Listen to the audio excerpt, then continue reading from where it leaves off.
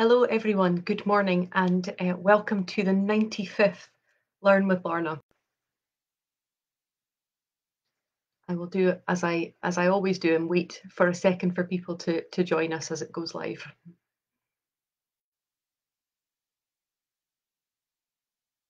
Good morning, John.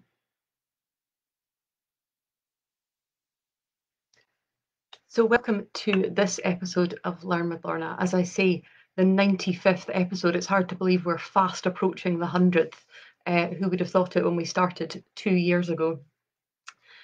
My name, as many of you will know, is Lorna Steele-McGinn. I'm the Community Engagement Officer with the Highland Archive Service. The Highland Archive Service has 4 archive centres across the Highlands in Inverness, Wick, Portree and Fort William that look after the historic records of the Highlands of Scotland. This series of talks, as you will know if you've been with me for the last 2 years, this series of talks is brought to you by High Life Highland at no cost to the viewer. High Life Highland is a charity registered in Scotland and no payment or subscription are required to take part in this. But if you're able to donate, then we're very, very grateful for that. Now, this week is a bit of a special one. I can see already P1 at Central Primary are watching, so nice to have you with us, Primary 1.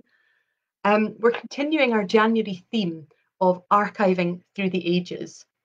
In the first one in 2022, I spoke about the history of archiving in Scotland and where we've come from, what archives are and what we do. And then last week I spoke about the process of archiving. So how do we get the records and what do we do with them and what do we collect now for the future? Well, this week I thought I would continue that theme by trying to tell the story of one institution, one school, and show the way in which its school, its story, can be pieced together using different types of records that have come from different places and come to us in different ways. And how we're trying to capture the present of that institution for the future. So the case study I'm going to look at is Central School, Central Primary School, a school in the middle of Inverness on the west bank of the River Ness, near the cathedral and Eden Court. As you can see P2 watching, Jack and Ella watching.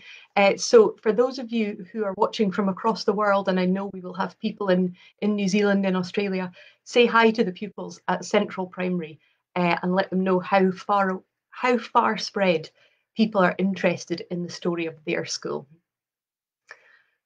The school was opened in 1821 in August, and making this year, from August 2021 to August 2022, its bicentenary or 200th anniversary year. And that's how I came to be part of researching the school's history. And I'm sure any of the pupils who are watching will know that this is their 200th year because they've been doing a lot in class about this. Now, I came to be involved because Mrs. Fraser, Elsa Fraser, who is the current head teacher, contacted me to ask if we had anything about the school and if I could help them to mark their big anniversary year. And it resulted in a timeline. There are about 12 pages of this timeline that I ended up putting together. Now, of course, the obvious place for me to start looking at a school is in our Highland Council school records. You've heard me speak before, if you've joined me before, about school logbooks, the diaries kept by the head teacher, the admission registers that record all the pupils who attended. And we hold an extensive record. We hold a lot of those school records, but they only date from the 1890s onwards. So what about the first 70 years of the school? How can we find out about that? Well, the first thing I did was to look on the British Newspaper Archive website. So that's a website of newspapers that have all been digitised and scanned in, and you can have a look at all these newspapers. And so I looked on there to see if there was any newspaper that had been written in 1821 that mentioned the school being opened and might tell me a little bit more about who was responsible for it. And one of the first things that I found was immediately really useful. So this is a bit from the Inverness Courier in 1821. And it says, the Society for Educating the Poor of the Highlands have resolved on establishing a central school in Inverness for the purposes of teaching the poor people in the school, in the town, and also for training teachers. it says that they appointed Mr. Cameron, who was a teacher in Dingwall, to take charge of the central school. Inverness Central School is expected to contain 500 pupils, and they say that it was going to be so important in promoting education in the Highlands and also telling people about the Highlands that the people who are writing the newspaper said we don't even have good enough words to talk about how pleased we are that this school is going to be built. And that was in 1820, that article. So that already at that point, the school was planned. We have information about who the first teacher was, about the teaching system they were going to use, but most importantly for me in researching it, it gave me the name of the body who was organising it. So it said that the school was being built by the Society for Educating the Poor in the Highlands, also known as the Inverness Education Society. And that was really useful for me because that made me have somewhere else to go and look for where there might be some information.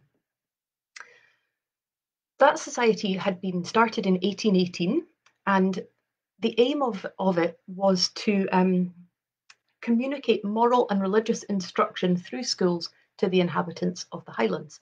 So what that means is, for the pupils watching, at this time when your school was opened, there was no big system of education. Everyone didn't go to school. It wasn't just something you automatically did.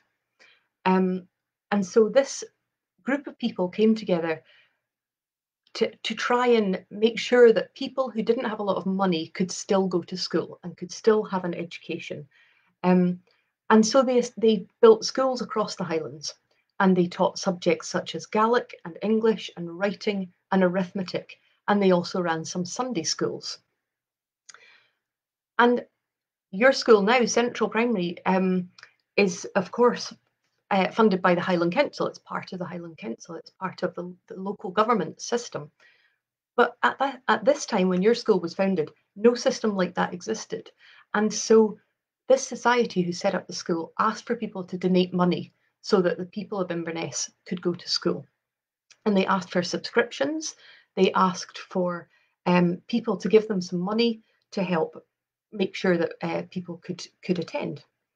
And lots of, if you're going back to the adults, if you're an adult watching who has watched many of my talks, you'll recognise many of the names who gave money to Central Primary when it started. The Fraser Teitlers are in there, the Baileys are in there, all of the big landed families. And lots of the people who gave money were in India or Jamaica or other countries. But for me, one name immediately stood out to me when I started looking at this. Who's involved in the Society for Educating the Poor?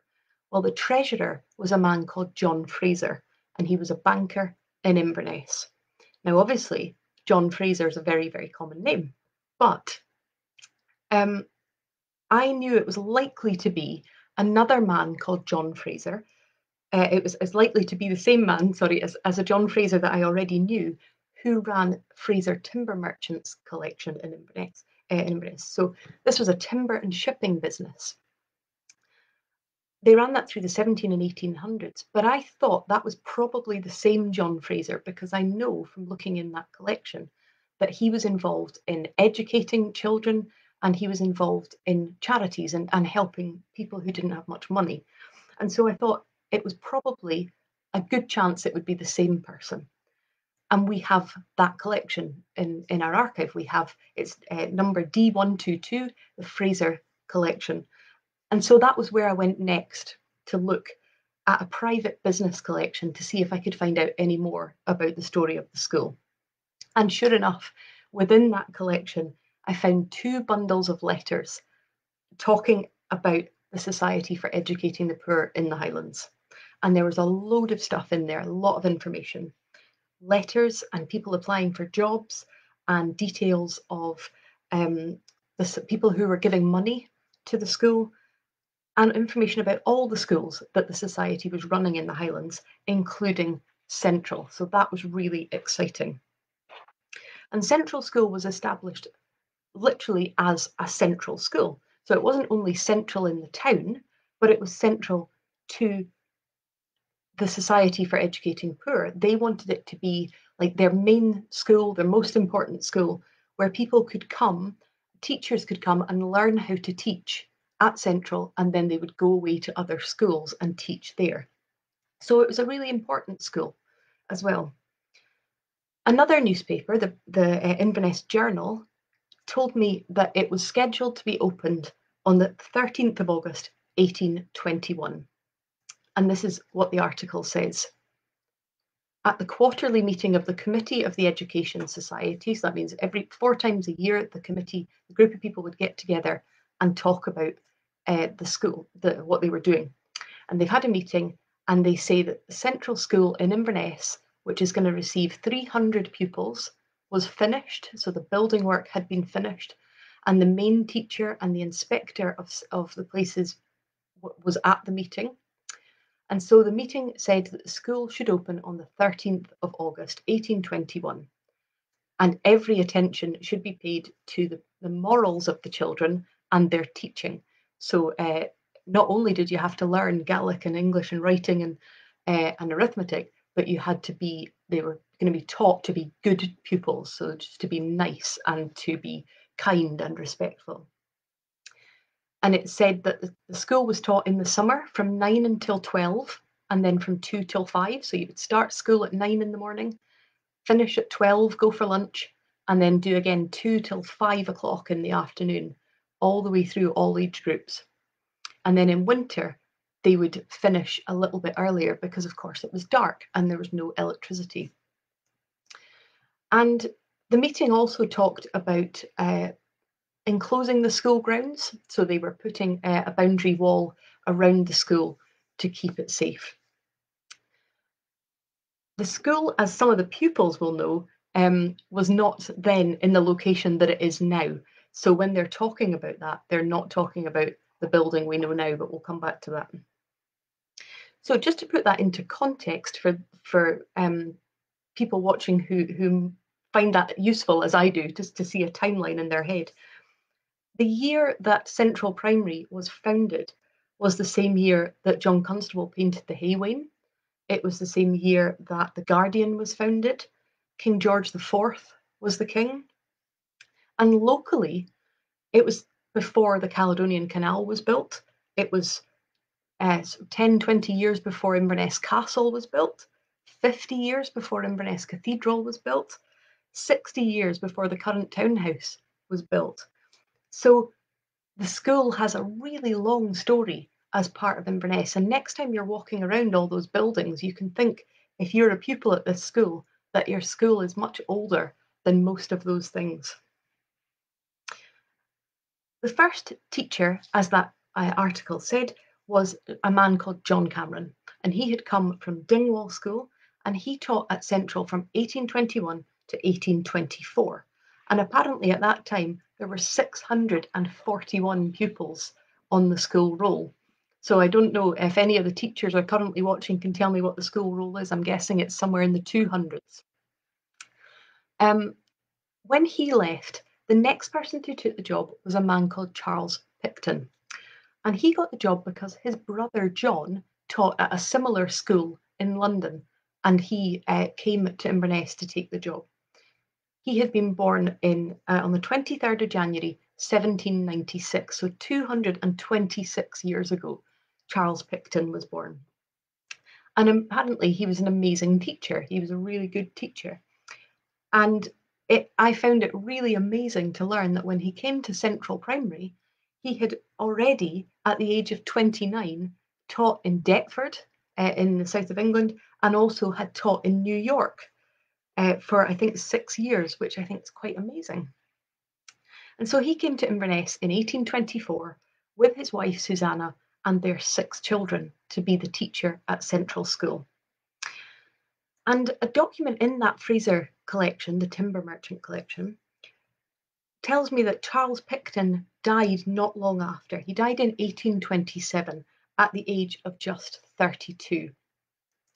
And this is what it says.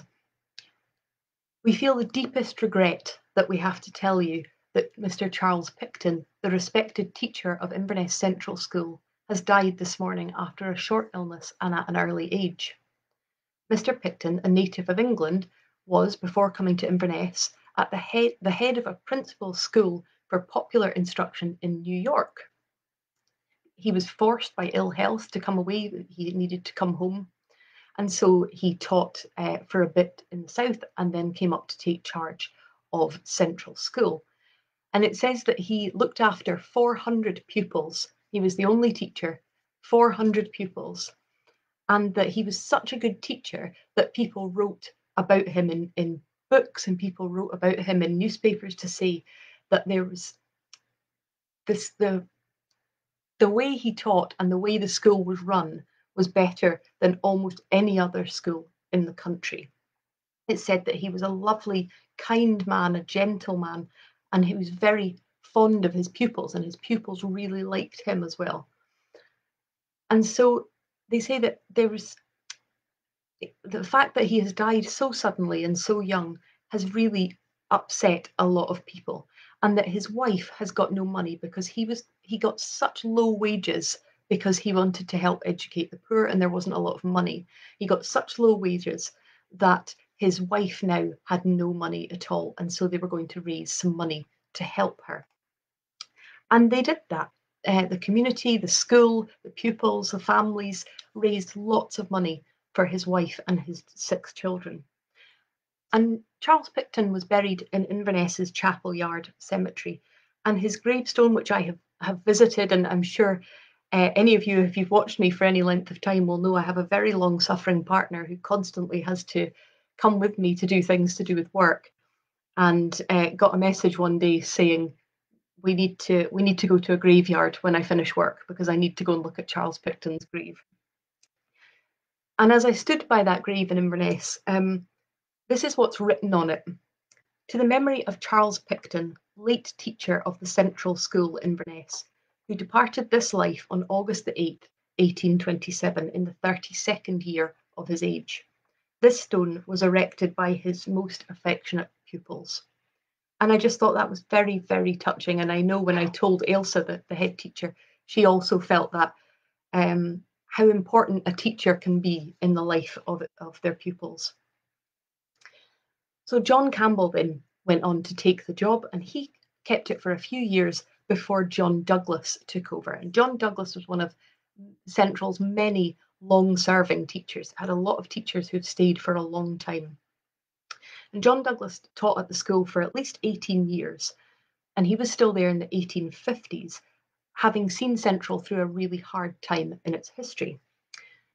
That Society for Educating the Poor that I mentioned that started the school ran out of money, and they were relying on people giving them money and donating, and people just started to find other things to donate to. And so the society ended up folding and not operating anymore.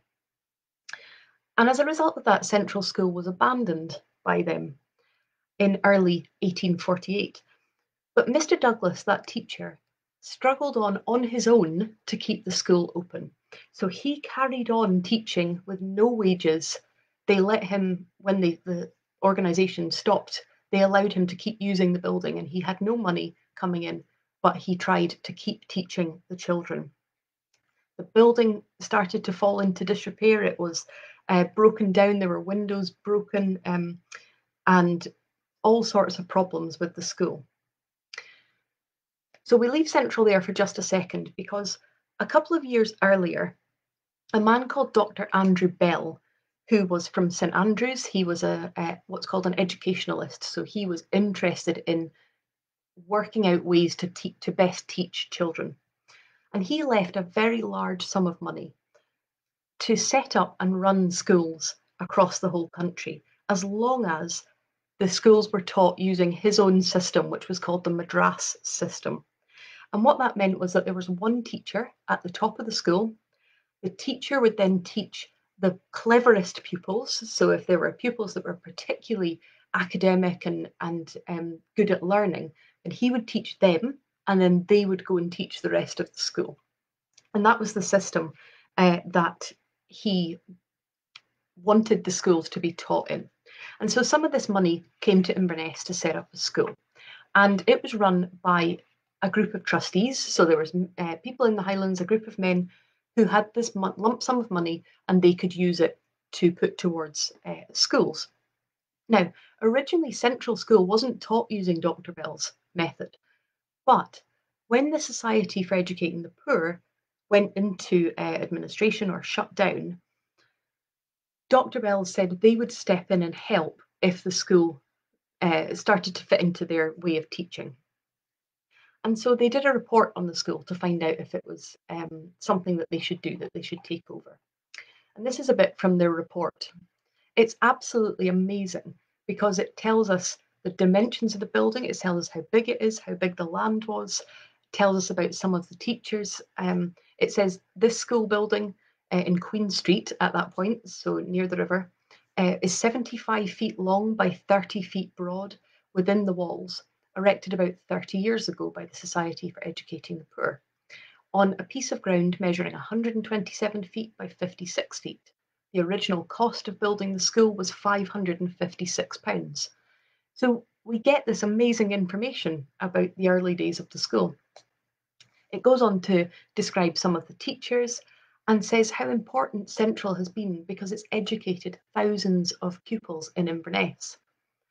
It talks about Mr. Douglas and the way he's struggled to keep teaching even though there's no money. And in the end, this report says it would be a really good thing for us, the Dr. Bell's trustees, to give some of their money and take over Central School so that we can keep educating so many people in the Highlands. And so they concluded that they would take it over, and it became a Dr. Bell's school in 1849. And also, any of the pupils watching will maybe know we've looked at this on a map, so you can see very clearly on the first edition Ordnance Survey map where the school is. It's very clearly marked. And we hold some amazing documents from this time when Central became a Dr. Bell's school. We have letters about the school being sold. We have the minutes of the group of people who met, so they would take notes of their meetings, and we have all of those. We have receipts, so we know what the teachers were being paid in wages. We know how much school supplies were costing. We can see that they were ordering coal for the classroom fires, Bibles and stationery, and that all of those things that were wrong with the school got fixed. So the broken windows and the school needed painting and the repairs to the playground, all of that, we can see how much it cost and when it was done. And I know I've said many times over the last 2 years in this series, but I've said it on the week where I was looking at the old High Church, that it never ceases to amaze me how much detail we can find out about something like that. We know how much they were paying to fix flood damage at Central School nearly 200 years ago. It's completely amazing. And as I say, Dr. Bells agreed to take over this school in a minute dated the 16th of May, 1849. So it's been a Society for Educating the Poor school, then it's been a Dr. Bell's school. And then it carries on through the 19th century, so it's the 1800s, under this new structure. And by the time we come to the 1872 Education Act, which was a big, big turning point for schools, they had seen 3 monarchs, they had seen multiple prime ministers. And the head teacher at the time of the Education Act, and the reason the Education Act meant that instead of having all these different schools taught by different people and different groups, there would be one system and the schools would come under that. And also it was the first time that you had to go to school. So if you were between the ages of 5 and 13, this was the first time that you legally had to go to school. And the head teacher at that time was Ronald MacDonald. And it was him who also oversaw the school move to its present site on Kenneth Street in Inverness. It opened in 1877 at a cost of £2,350. And again, if you've been watching week in, week out, you'll be sure to know who designed the building. It was, of course, Alexander Ross, the architect. And Ronald MacDonald was another of those long-serving teachers. He was the head teacher of Central for about 30 years.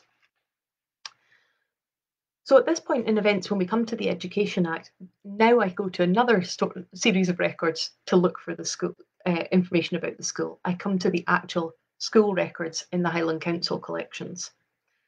So I said that those only start in the 1890s. So if I had only gone to the education records, we would have missed half of that story out, because so far in this story we've already looked at newspapers and maps and letters and personal papers and business papers, trustees' records, and so many different things.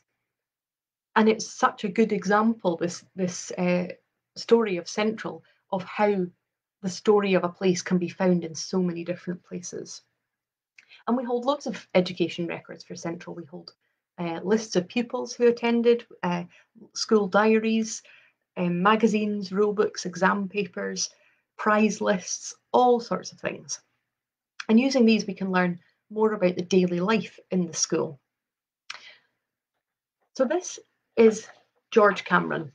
George Cameron was the head teacher from 1893 to 1919. He looks a bit strict, I think. And he was the one who was in charge at the time of Queen Victoria's Diamond Jubilee. He was one that gave the pupils a week off for that. I'm not sure Mrs. Fraser will be able to authorise a week off for the Platinum Jubilee of the Queen we've got coming up. He also oversaw the extension of the school, so the new building being built for the infants in 1900. And also he was the one who said the school could close for a day in 1902 when Buffalo Bill came to town. He was there when there were epidemics, so sometimes the school had to be closed for measles or scarlet fever. He was there for the coronation of King Edward VIII, Edward VII, sorry. He was the one who let the pupils go and learn about that. And it was also at that time that the school had its first encounter with war. In 1901, one of the teachers, Miss McGilvery, left to go and teach in the concentration camps in South Africa. So the Boer War was happening at this time, and she obviously felt that she could be useful in the concentration camp teaching. And then, of course, World War I came along, and that had a huge impact on the school as well. And in Central, one of the ways that the war became very personal was with the loss of a teacher. And if there are any pupils watching, then they'll maybe know a lot about this story, because I'll come on and tell you why in a second. Andrew Mitchell Bruce, who was one of the staff at the school, left Central on the 16th of March 1916 to go and serve in the army in the First World War. He was reported missing by June 1917, and the school logbook has all of this written in it. The head teacher at the time was writing about this teacher. And on the 1st of February 1917, the logbook says, official notice has now been received from the War Office that Mr. Bruce, MA, of the staff of this school, has died on or after the 23rd of April last. And there's a plaque in the school that tells the story of Mr. Mitchell Bruce. And the logbook also records that before the Easter holidays, the managers came and they unveiled this plaque on the wall to the memory of Mr. Mitchell Bruce. And the Central pupils last year in November, just past in Remembrance Day and Armistice Day, went to the War Memorial to look for the name of Mr. Mitchell Bruce and remember him. The next head teacher was this man here. This is William John Shaw, and he had served in the First World War. And his time as head teacher of Central would also cover a period of World War. And the Central pupils were really active during the Second World War. It's amazing. They did so many things. They knitted clothes for children in countries where the Nazi government the Nazis had occupied. They had book drives. They raised money for local charities. They collected clothes. They gave their own clothes to send to children in cities in England that had been bombed, like Coventry. And there were loads of evacuees that came to Central as well. It was a huge effort that the pupils put in and the teachers. And it's one that I know the school is still very proud of, that memory. And I wonder if that was perhaps inspired by Mr. Shaw, who was the head teacher at the time, because of his time in the army in the First World War, maybe. And the school logbooks give information about all of this. So, for instance, on the 7th of July 1944, the upper classes knitted 54 vests for the children of occupied Europe to help with the war effort. Or the 27th of April, as a result of the 2 weeks book drive, the school collected 22,957 books. Myra Hunter collected 523 herself, and 22 others collected 250 books each. So you can see that it's a really huge effort that the school's putting in. In the 1950s and 60s, there was a huge growth in Inverness. Inverness got much, much bigger in the 1950s and 60s. And there were lots of new houses built and new schools built, and Dalney School was one of them. Because before that, the pupils at Dalney had also come to Central. It was like an annex school. And this was the man who was head at this time, and I think he's got a lovely, friendly face. What do you think? He looks like such a lovely, friendly man. This is Kenneth Fraser, and he was the head teacher from 1944 to 1962. And lots of the ex-pupils that I've spoken to remember either him or his successor, this man here, Mr. Frank Cool, who was the next head teacher. And Frank Cool, this man, carried on that kind of loose connection to the military. He had trained commandos at Achnacarry in the Second World War, and so continued reinforcing to the pupils that it was important to support other people and help other people. And we have some great school magazines from this time, from the 1960s. They're full of poems and stories and questionnaires and opinions for both teachers and pupils. One of my favourite ones, if I have spoken to you in person about this subject, you'll know one of my favourite ones is the girl who said that her aim in life is to grow up and be a secretary because she wants to wear glasses and she wants a man to tell her what to do. I'll leave that there for you all to discuss in your own time. But I wanted to read to you one of the extracts from the magazine because I just thought it was really interesting. This was a primary 6 pupil writing this in the 1960s, and it's called Things to Come. What will the world be like in 2066? Will things resemble the TV series Thunderbirds, or will houses be built of plastic? Will we have colonies on the moon? Houses will probably have movable interior walls. Lighting in the form of electroluminescence will come from the ceiling, and you'll be able to alter the colour at the touch of a switch. Heating or cooling, automatic air conditioning, and dust extraction will be combined into one compact machine. Power will be dirt cheap, they said, coming from plutonium-operated power plants situated all over the country. Transport will be much better than today in 2066. Cars will be guided along the roads by buried electric cables, a system that they're already testing in America. They will have television, and they might run on a cushion of air. Spaceships might not have engines. Space tugs will tow them beyond the gravitational pull of the Earth, where they will be released and will set course. There are 2 main reasons for putting a man on the moon. First, there is the possibility that the moon may have precious minerals, and the second reason is a military one. The moon could be an important rocket base from which rockets could be fired to any part of the world with great accuracy. By 2066, we are sure to have a rocket base on the moon. That's my idea of what the world will look like in 2066. And that was by Leslie Bell in the school magazine. Some of that very, very accurate, and interesting that you can see that's written in the 60s at the height of the space race and all the talks about putting someone on the moon.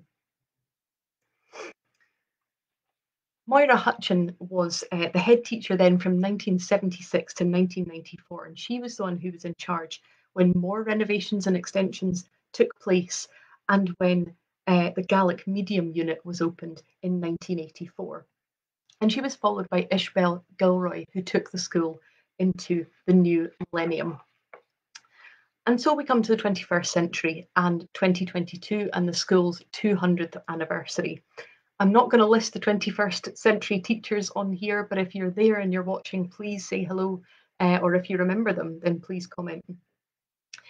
It's been my really great privilege to work with the teachers and the pupils at Central and the current head teacher, Elsa Fraser, and the team at Eden Court to mark this anniversary. It's an amazing thing to be part of a 200-year anniversary, and I was delighted to be given this by the school, which is, you probably can't quite read it, but it's a little crystal trophy that marks the bicentenary of the school. And we've shared with the pupils extracts from all the types of documents I've talked about. Pupils have walked from the original site of the school to the current site. They may well go and see Charles Picton's grave. They have remembered teachers and pupils who lost their lives in the First World War and the Second World War. They've learnt about the long history of their school and why it's so important.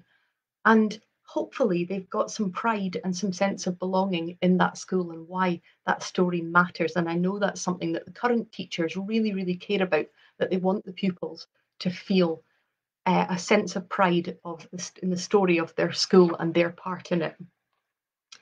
One of the things we've done is recorded interviews with and oral history recordings with ex-pupils and ex-staff, and created pieces of artwork, pieces of film, and I'm very much going to lay the credit for that at Eden Court Store. But have played a part in that, and all of that will, at the end of this bicentenary project, this year-long celebration, all of that will come to the Highland Archive Centre to add to the collections and the story so that the pupils in the future can learn about it. So we're adding digital recordings, recorded oral histories to the types of record that we hold about this school. So it's a really good example of the way that the story of an organisation can be found in different places. It's been archived in different places in different ways, in personal papers, in council records, in diaries, and also how you can then unpick that, uncover the story, and then how we can add to that story going forwards. So I hope you have enjoyed finding out a little bit about the story of Central Primary. Thank you so much to the teachers and pupils who've been watching. It's been really lovely to have you with us. And thank you to everyone who said where they're watching from so that the pupils can know. I hope you can join me next week. Next week, I will be looking at the story of our digital archive website, Ambala, and telling you more about that and where that has come from and what's on there. But thank you for joining me this week, and a reminder that this series is brought to you by High Life Highland at no cost to the viewer. That High Life Highland is a charity registered in Scotland, and there's no payment or subscription required to take part in this series of events. But if you're able to donate towards our work, then we're very grateful for that. Thank you so much for joining me.